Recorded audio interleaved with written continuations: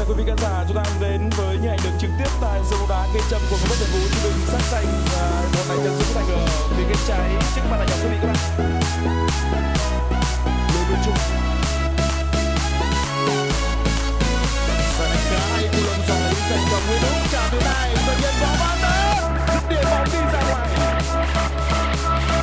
Chúng ta trả bóng rất tốt cho cầu thủ nhẹ Nguyễn Úc. Cú dấu hiệu cho thấy là ngày hôm nay sẽ là một trận đấu mà thể hiện của các đồng bạn có cảm giác rất tốt và những tín hiệu về sự phân tích. Rõ ràng rồi trong lần này mình được đẩy lên đáy cao như thế này.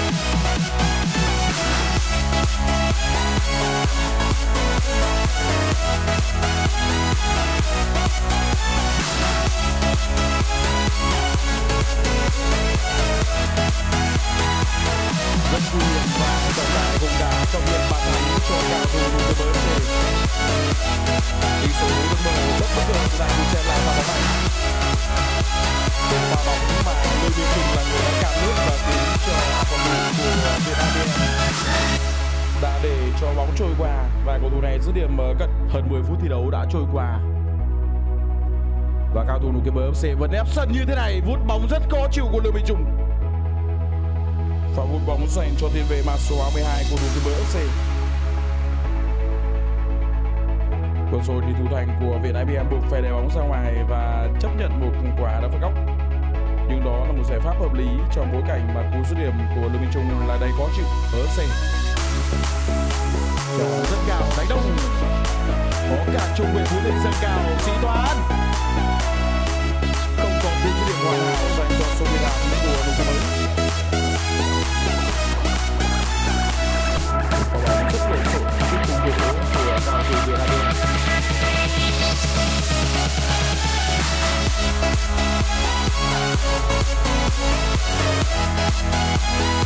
Dứt điểm toàn của thủ bóng vượt xa. Dứt điểm rất rõ ràng. Thực tế thì đó là một vị trí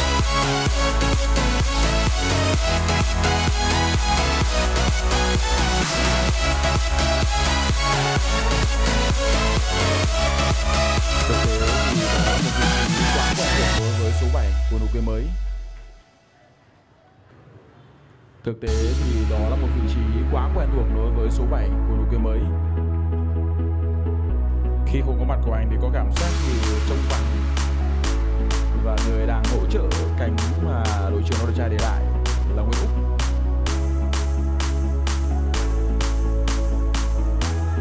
Đạo diễn Cường Vu.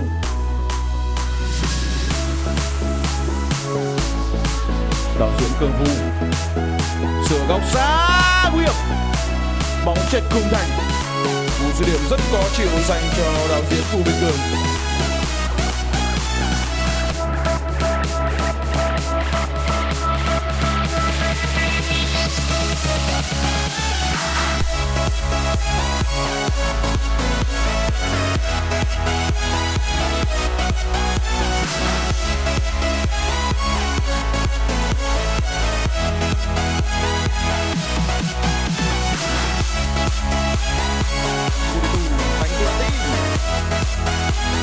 Một vẫn còn trong cuộc chơi của lực ban lên dòng số 8. Trận trái, bóng vừa sai hàng đáng tiếc.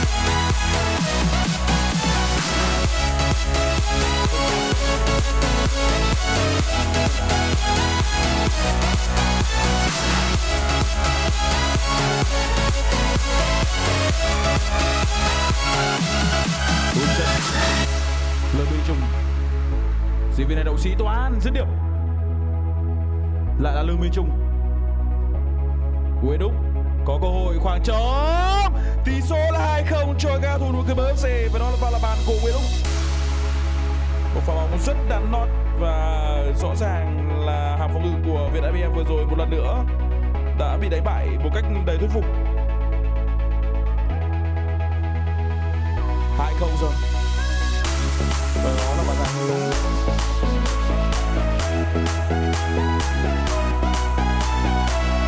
Cơ hội đây nữa rồi, Nguyễn Úc rất thoáng nhưng không có bàn thắng cho diễn viên Sĩ Toán. Bóng đặt vào chân của Nguyễn Úc và Đi Thao.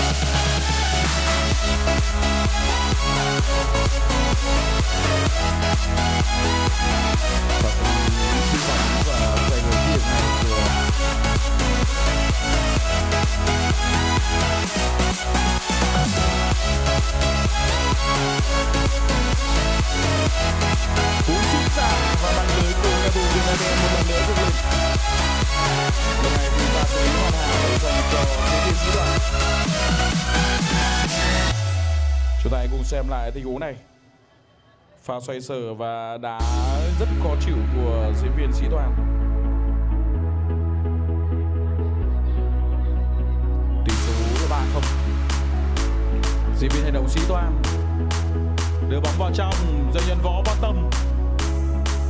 Sân khá trơn, nhưng sau đó thì đạo diễn Cường Phù cũng đã giúp cho mọi thứ chưa đến hoàn hảo. Tỷ số là 4-0 và lần này là số 1 đạo diễn cùng với Truyền.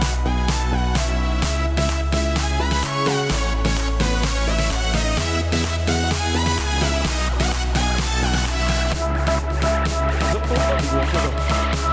Nhưng vẫn là cơ hội cho cao thủ Viện IBM, bóng đi ra ngoài. Nỗ lực giành. Và bóng của anh Bạch Trường. Doanh nhân Võ Văn Tâm bằng lực rất mạnh mẽ, liệu có dứt điểm. Đó nỗ lực giành cho doanh nhân Võ Văn Tâm thì người đã nhanh hơn, đó là đứa trẻ Bảo Hoàng. Và cũng sẽ là tình huống bứt tốc của các bạn trên trên người mới. Bảo Hoàng là người đã nhanh hơn người và báo cho Hoàng. Nỗ lực của người doanh nhân Võ Văn Tâm hoàn thành. Đây rồi, dứt điểm định duy thái, câu vào. Bóng tìm đến hàng hàng, sóng gió vẫn còn. Và bóng tốt dành cho Truyền. Chúng ta hãy cùng xem lại pha đá phạt chấp nhoáng và cơ hội dành cho Duy Thành. Số 93 của cao thủ Viện IBM vừa rồi đã có pha sửa bóng cực kỳ kỹ thuật. Chỉ đáng tiếc xoay sở tốt, rất chống trả.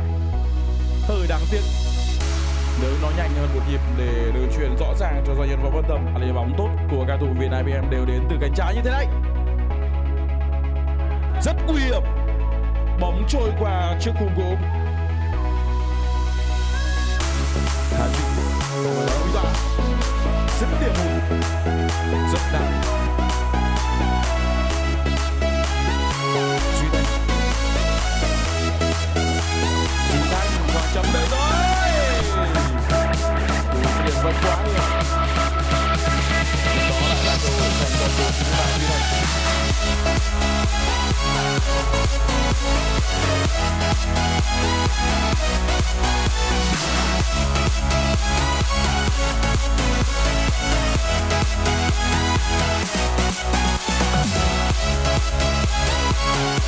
Duy Thành đưa bóng quá sâu.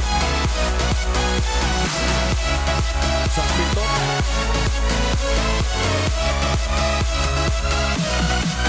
Và nhận bóng bắn đá, một khâu vào.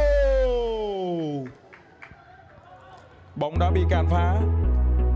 Điều đó là pha nhồi bóng tốt của diễn viên Sĩ Toàn dành cho doanh nhân Võ Văn Tâm.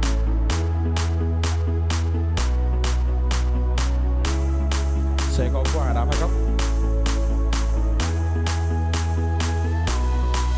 Thủ Viện IBM. Hơi đáng tiếc. Nếu đưa ra giải pháp sớm hơn ở phía bên phải rất chống lộn dành cho.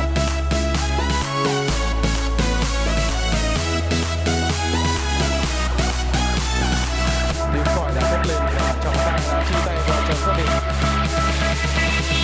Và thì sự hoàn nhiều là người đã làm đề giá một đền cho các Viện IBM.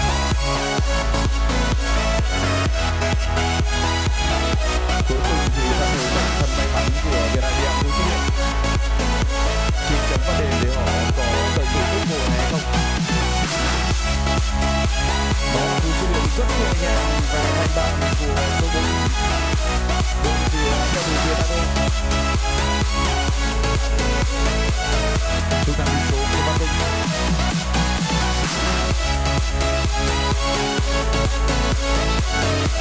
Như vậy là trận này yêu cầu thực hiện lại của Thắng.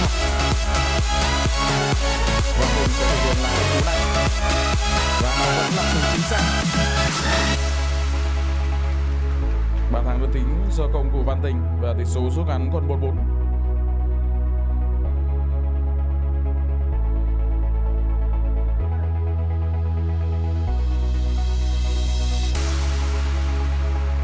Đó là bàn thắng đầu tiên của Viện IBM và nó được ghi ở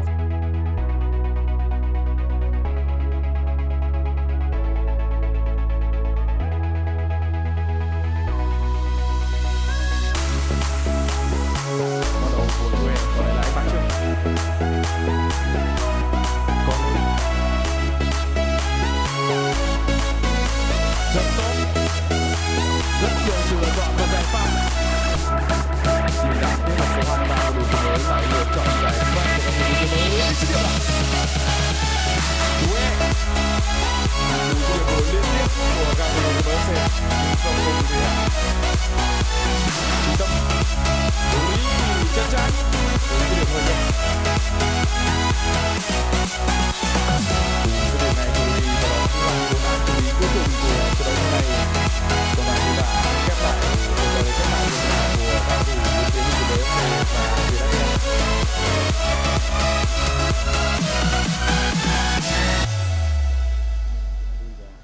số chung cuộc là 4-1 giành chiến thắng.